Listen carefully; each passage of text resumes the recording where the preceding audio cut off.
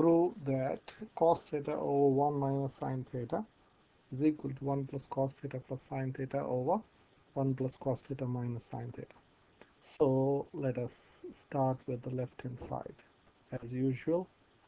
So your left hand side is cos theta over 1 minus sin theta. Now, if you look at the right hand side, it's look scary. How can you get from year to year? So you can do by different ways, a different method. So what I'm going to do is I am going to multiply both the numerator and denominator with this numerator.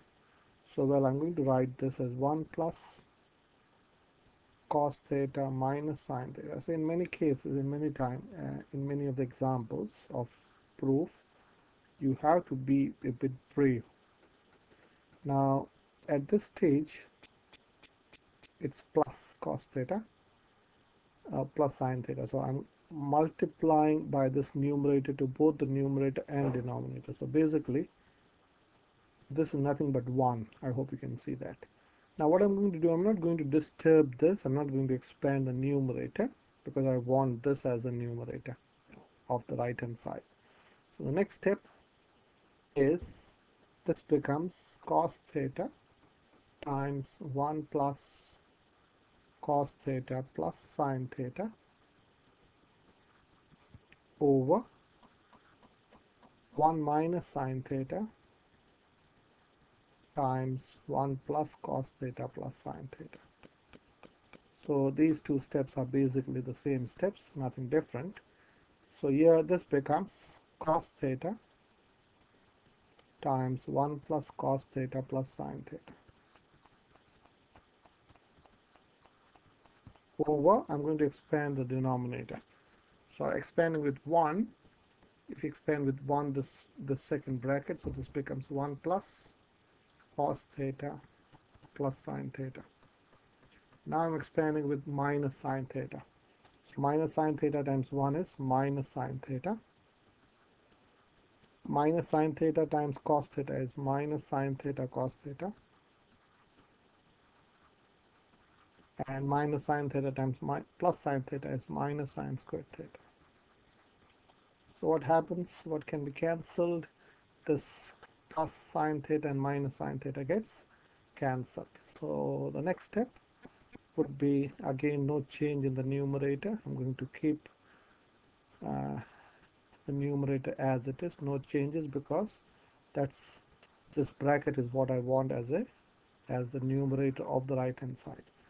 So now this denominator I can write, so can I write this as 1 minus sine squared theta, 1 minus sine squared theta plus cos theta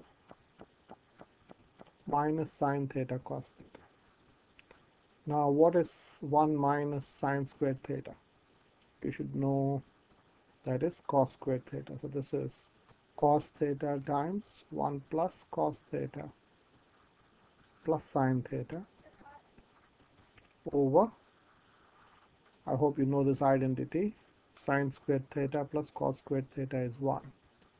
Sine squared theta, this is a Pythagorean or a trig identity, basic trig identity. So from this, if you make cos squared the subject, cos squared is 1 minus sine squared. So 1 minus sine squared can be written as cos squared theta plus cos theta minus sine theta cos theta. Now what can you factor out in the denominator? Obviously cos theta, so this is cos theta times 1 plus cos theta plus sine theta. This looks like 1, so let me oops, I want to use a smaller eraser. This is nothing but a bracket. Okay, so this is over, if you factor out the cos theta out, you have cos theta plus 1 minus sine theta. So this cos theta and this cos theta gets cancelled. So let me use a different color, royal color. So this is 1 plus cos theta plus sine theta over 1 plus cos theta minus sine theta.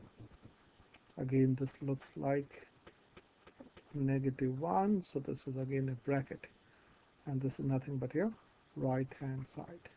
This implies left hand side is equal to right hand side.